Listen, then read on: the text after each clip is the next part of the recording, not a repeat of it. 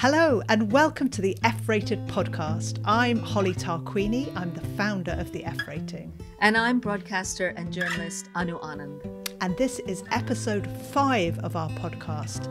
The F-Rating, in case you don't know, is a feminist film rating awarded to all films written and or directed by women. And if it also stars women, then it's triple F-rated.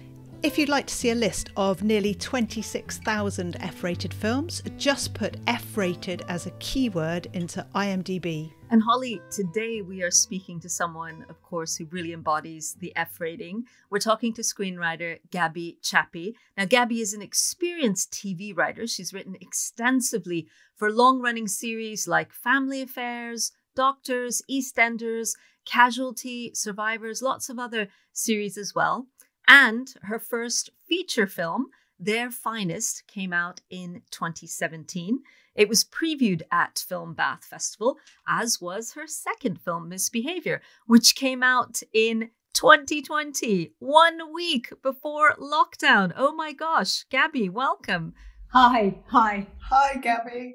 I'm so chuffed to have you on, not least because both your films are triple F rated.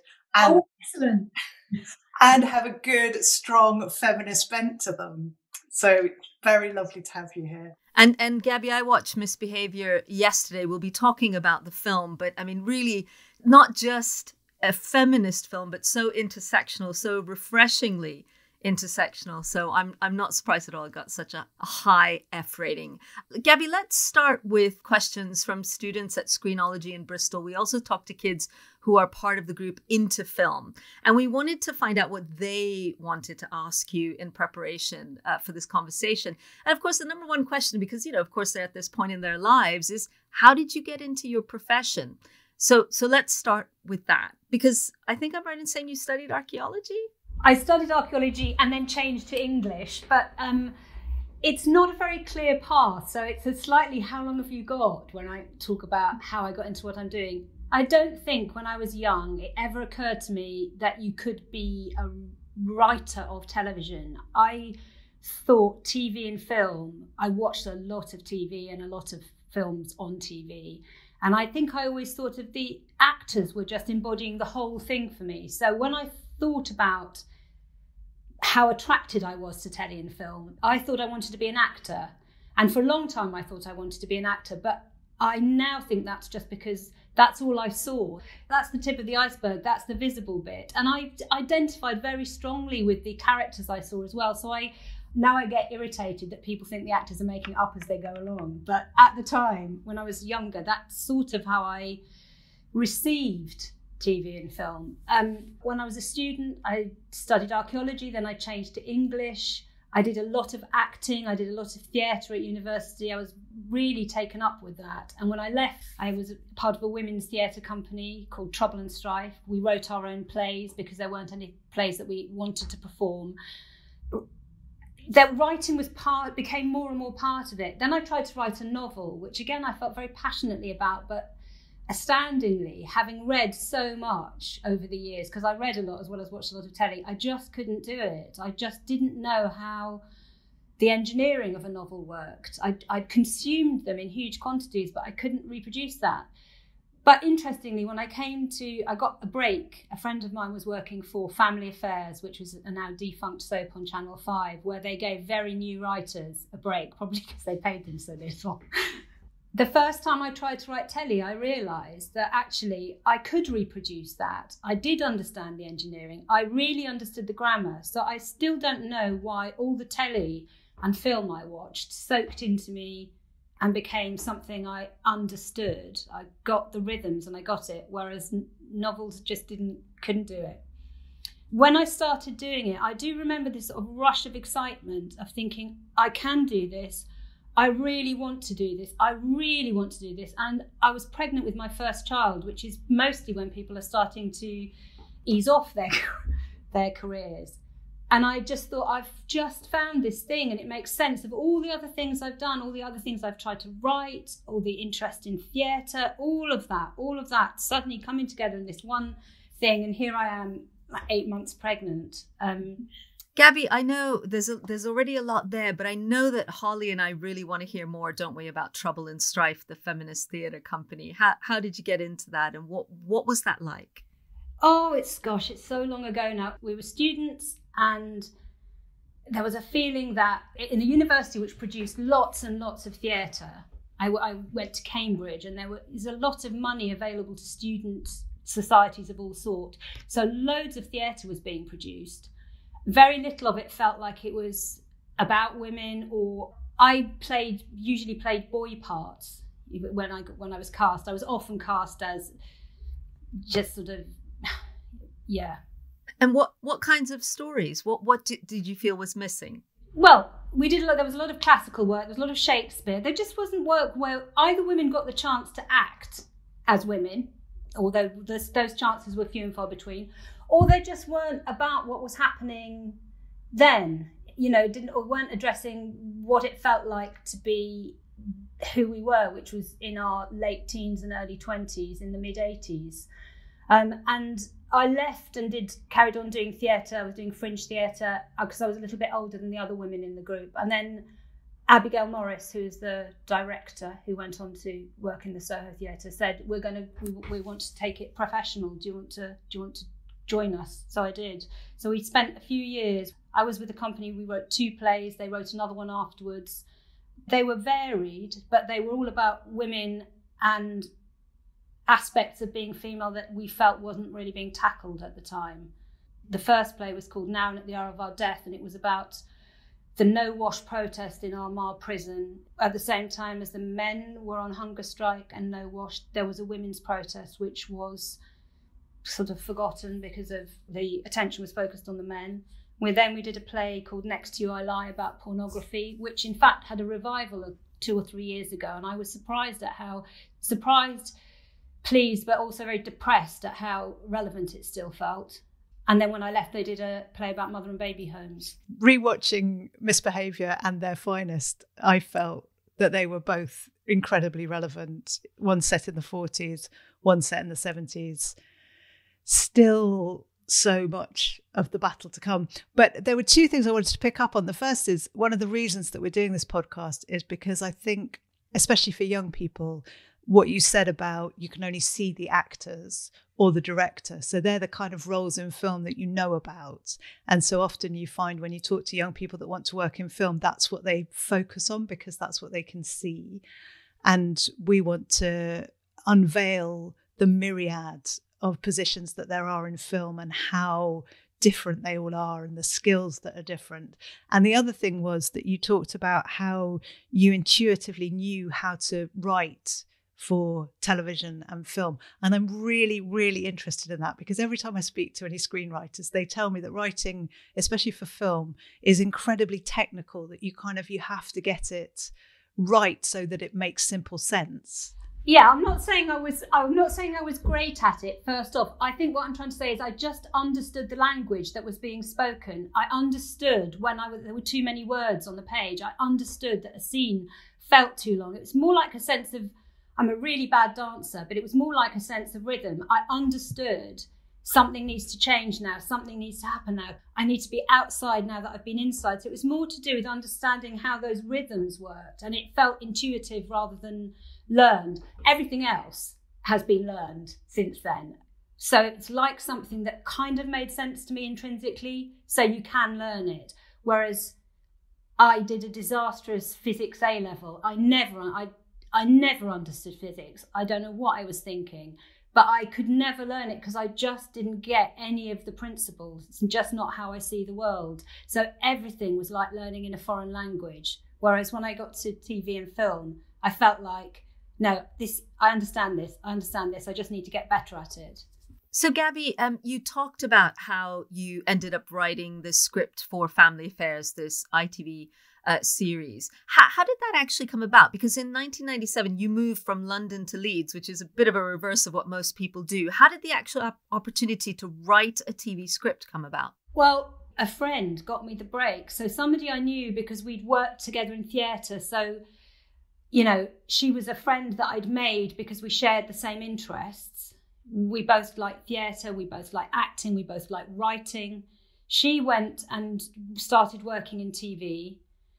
She got a job on Family Affairs as she was writing scripts for Family Affairs. They were looking for writers, and she said, oh, you should, I know somebody who I think would be good, but she hasn't got a script to send you, because everybody always wants a calling card, because she's been writing with a women's theatre group, and they write by consensus. So there's not only just writing together, there's 5 of them in a room, and they write by consensus, which basically meant whoever had the energy to argue longest on that day carried the moment. But it was a really interesting way to work.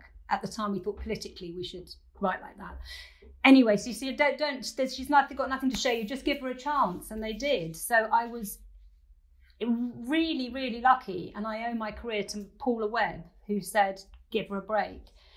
And then once I got it, it all fell into place. So that's a terrible thing I know that people listening are going to be going, oh no, it's a friend. That's just, I don't want to hear that. There are other ways of doing it. I don't know then how else I would have done it, but now I think there are more official openings.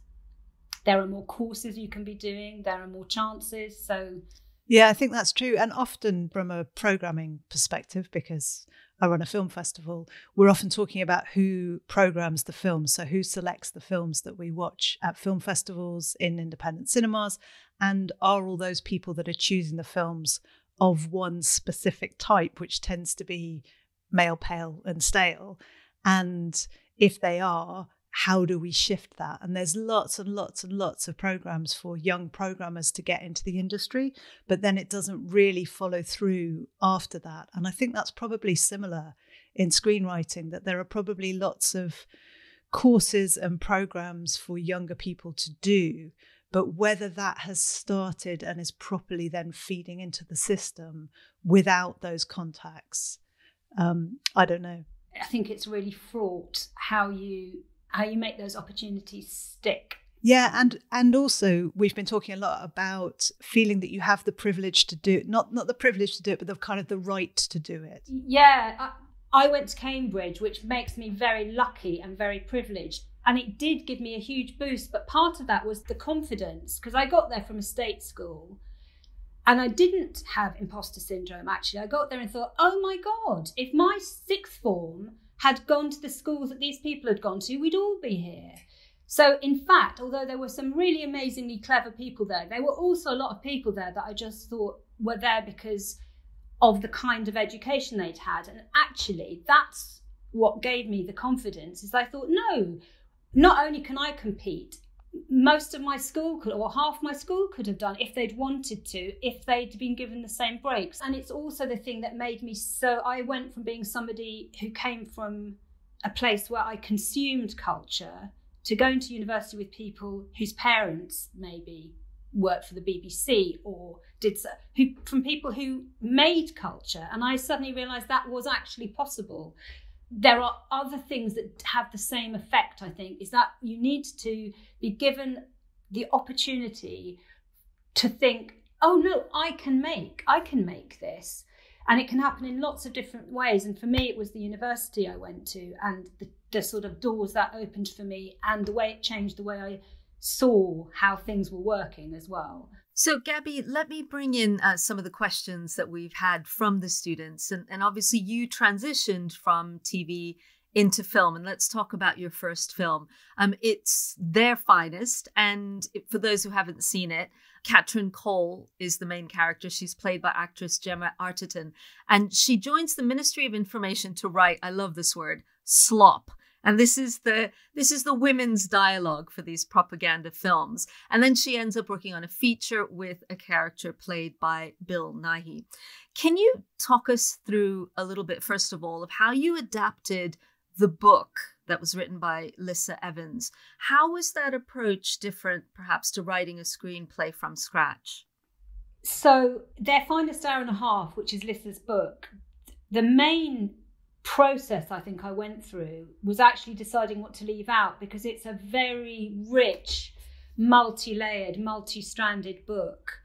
And what happened through subsequent drafts was you're finding the shape of the feature film within that. You have to re-engineer. I always think that adaptation is an act of re-engineering, or it's more like translation. You're translating it from one genre to another genre. And the advantage, if you like, or the thing that adaptation gives you is that you have source material to which you have an emotional response. Otherwise, you wouldn't be doing it. That gives you energy. And in fact, what you end up doing is trying to keep the spirit of what you loved about it, what you loved about reading that book, while re-engineering it, restructuring it, making it into something different. It's, as you know, making a novel into a film is a bit like making a novel into a poem. It's a very, very different genre, and you do have to translate an awful lot of things. But what you're generally trying to do is preserve the spirit. Okay, so let me just put to you a couple of specific questions. So this is a question from Mia, and she asks, what is your daily creative practice? Oh, Mia, that is such a brilliant question. And I tell you what, all writers are absolutely obsessed with other writers' creative daily practice. What you do, that's what we ask each other when we meet. So I'm quite disciplined. I get to my desk and I try not to leave it. It sort of depends on the kind of work I'm doing. When I'm actually writing a script, I just sit at my desk and I keep going and try and get through the pages, because it's just a matter of how many hours you put in. So I'm disciplined and I can do that. But the thing that I find hardest to manage is my own state of mind. So it's almost like it's a mental health issue. You're spending loads of time on your own, doing work which is quite technical, but living in a completely imaginary world that only you inhabit, unless it's actually being made, in which case that gets slightly easier. And when my work is going well and what I'm writing feels alive, I am really, really happy. When it's going wrong and it just feels like something that has no reality, it has no life to it, just feels dead, I'm really miserable. So creatively, I get to my desk, I sit here. Sometimes I have a swim first when the swimming pools are open or when it's warm enough to swim outside. And then I work. And I spend a lot of time trying to manage my state of mind. I know this to be true. The only thing that does it is putting in the time. And I know sometimes I put in the time, nothing happens, and then suddenly it all comes together. But it never all comes together if I haven't put in the hours first. So that leads perfectly onto a question that came from Maisie. And Maisie asks, how can someone get over bad writer's block, especially in COVID or lockdown times? It's also a really good question, Maisie. Okay, there's two things. It's hard to have writer's block when somebody's paying you to deliver work. It's possible, but it's harder.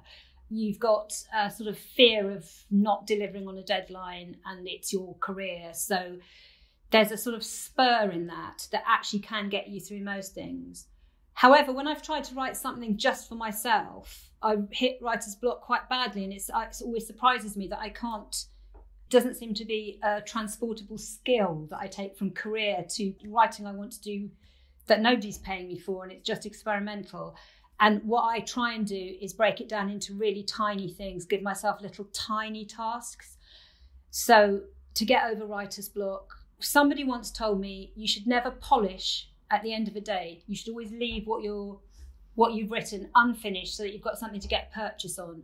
I used to like leaving everything tidy. I'm quite a tidy person, tidy my desk, tidy my paragraph. But actually, if you leave the work a mess, then you've got something to respond to the next day and you think, oh, that's really bad. And before you know it, you're making it better. When it's happened to me, I've set myself really tiny little tasks, like describing what I see outside the window. I think for me, when there's a block, the block is often the size of what I wish I could do, or the hugeness of what I wish I could say. And so the best thing is to say something really tiny, or just do something small.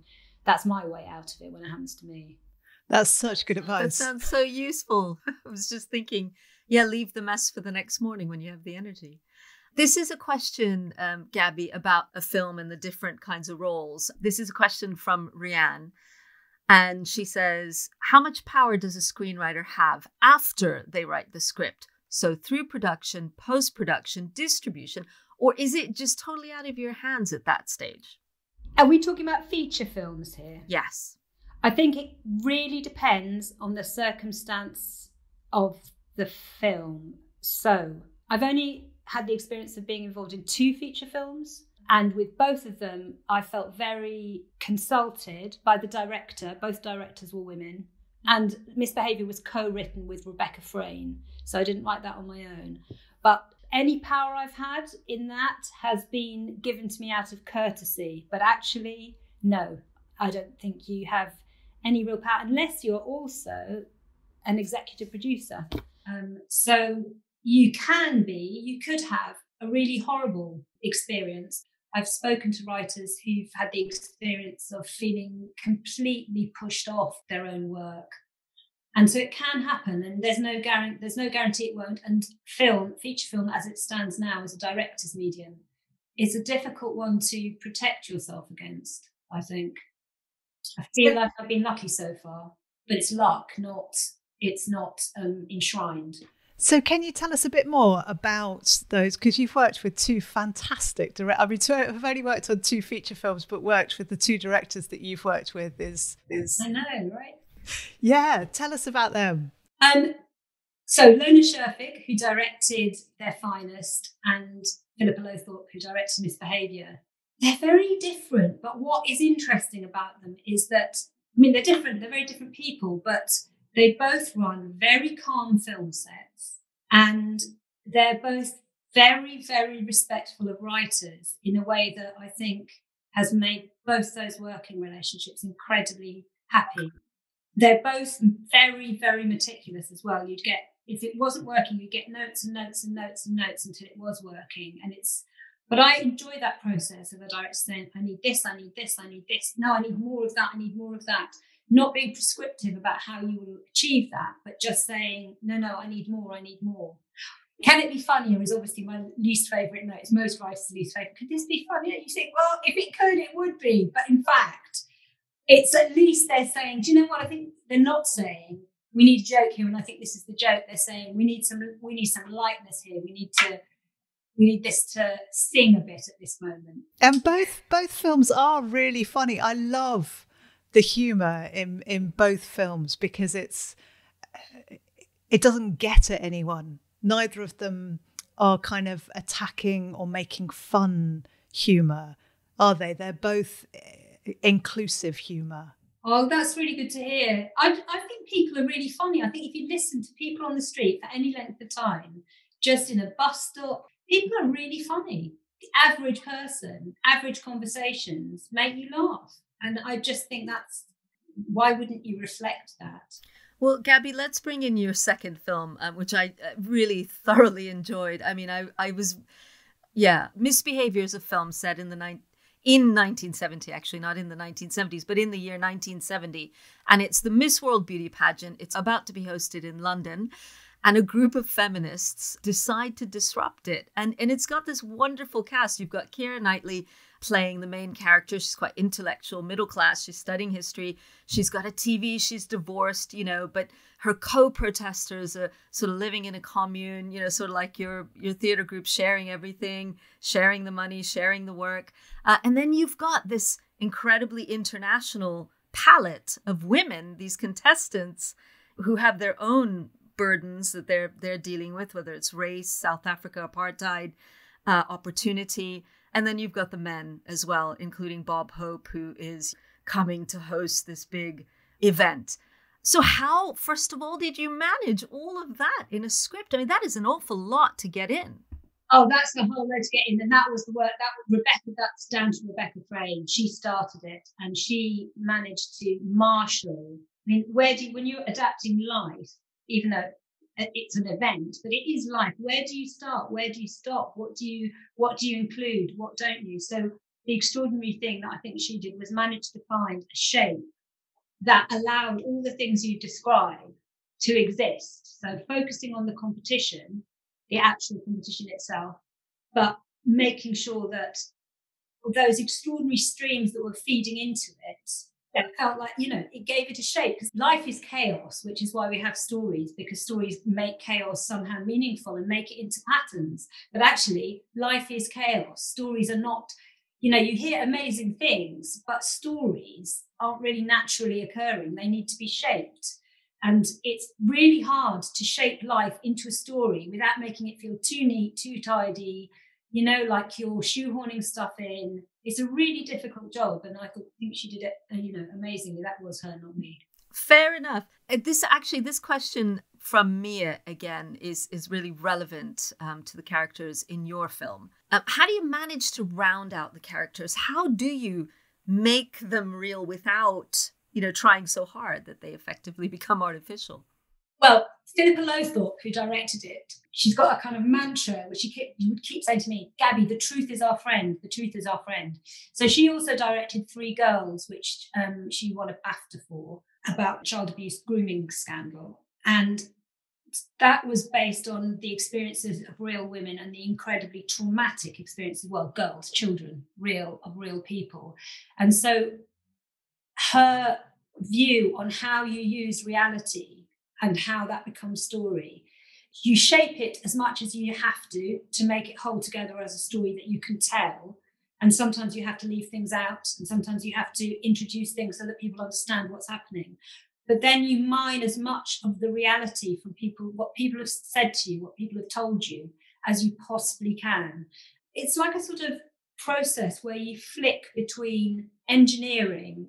You engineer the structure and then you clothe it in the flesh of truth, you know, little bits of truth that people have told you. And then you have to re-engineer it, and then you clothe it some more in the details of their lives that people have told you. So there's something in the soundscape, just to flick back to the other film, Their Finest, where one of the things that when you're reading testaments from the Second World War, one of the things that I hadn't heard before was people saying, all you can hear is the sound of broken glass being swept up every day, all the time during the Blitz. That was the sound of the Blitz to them. It wasn't the sirens, wasn't the bombs. It was the broken glass being swept up on the pavements. And that was fed into the soundscape of that film. So it's all that, those little bits of truth. So let me ask you another one, Gaby. This question is from Dominique. How do you find the topics that you are best suited to writing? I don't know if you do this. Do you filter? But she wants to know, how do you find the stuff that you think you are best placed to tell? That's a very good question. I do filter now. When I started, I would have been grateful for any job. And I found that if I put enough effort in, I came to love and care about anything I wrote, even if it's not something that would have been my taste. Now, I wouldn't write something I wouldn't myself watch, because that you just end up being cynical, because if it's not your taste, you don't understand why people love it. So it will just be a cynical exercise. Now what happens is I do get lots of stuff sent to me, and I read it and think, yeah, I can see that as a film, or I can see that as telly, but it doesn't spark anything in me. Whereas the things that I really want to do, I have like a very physical reaction to. It's a bit like fancying somebody. It's a bit like your heart beating faster and you think, oh God, please don't let this be taken. Please don't let somebody else be doing this. I want this so badly. But what I would do if I were you, Dominique, is look at films or look at certain ideas, or almost put them in front of you and see if you have a reaction to them. Do you think, oh God, yeah, that really excites me? Or do you think, yeah. You do have an emotional reaction to work, which is not to say that you can't also work your way into caring, because I've done that too, but I don't have to anymore.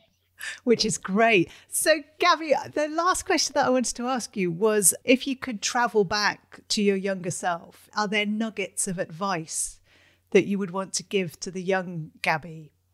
What would you say to her? Oh, I don't know. Nothing. Not even don't do a physics A level. Not even that, because I think failing is a really useful thing to learn.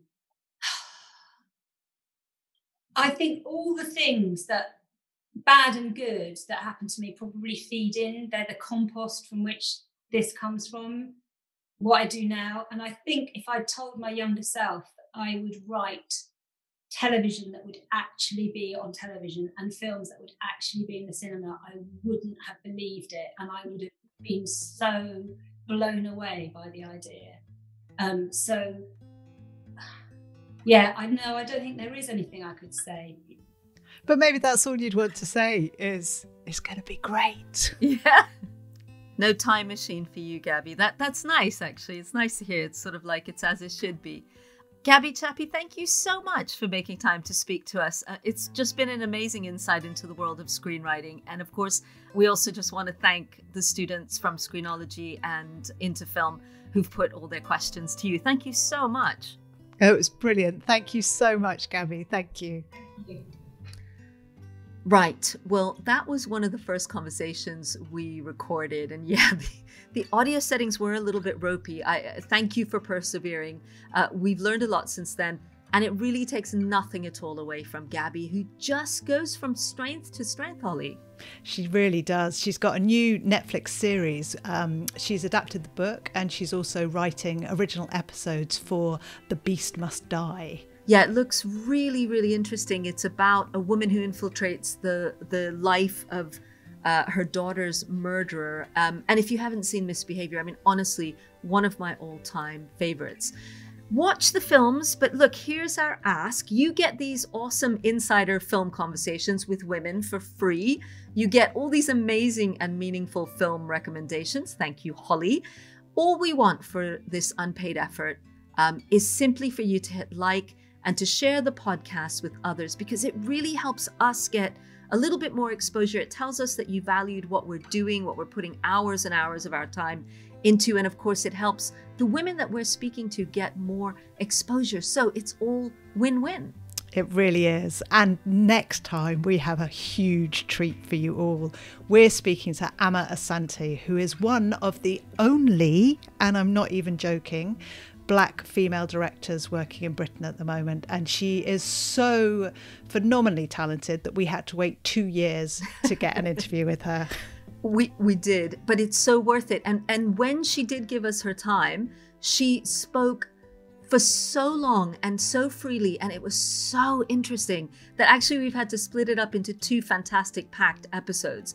And in the first one, we'll hear a lot about how she started out and what her early journey was. It is really, really fascinating. I felt like she really opened her heart and opened her life to us, and she's packed with wisdom. So that is going to be a fantastic episode. Please, please do join us for that next time. And thanks so much for listening.